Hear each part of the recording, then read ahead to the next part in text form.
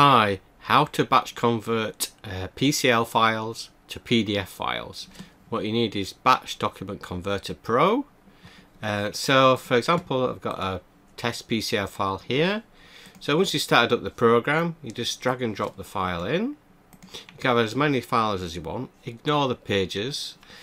Now you can just click convert and it will output a file. You can set the output folder, conversion folder setup, and then you just set the folder there to what you want to output to. Click convert, and that's done. It's now created the test PDF, so I can now open that, and it's now the PDF file from the print file. Now you can also do it with PRN files that are actually PCL.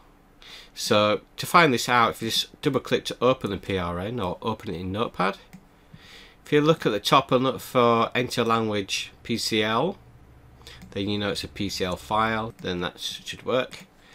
So I can rename that to PCL, remove that, convert, that's the output of that PCL file. So that's all done. Now to do it in the background in Monitor, you click on Options menu, Docx Monitor Setup. Now I just want to scan this folder here, so put that in there. Activate monitoring every 10 seconds, say for example. I just want to do PCL files, conversion output folder, and put it to the same folder, and then add to monitor list. So that's now set up and ready. So I can remove these PDF files,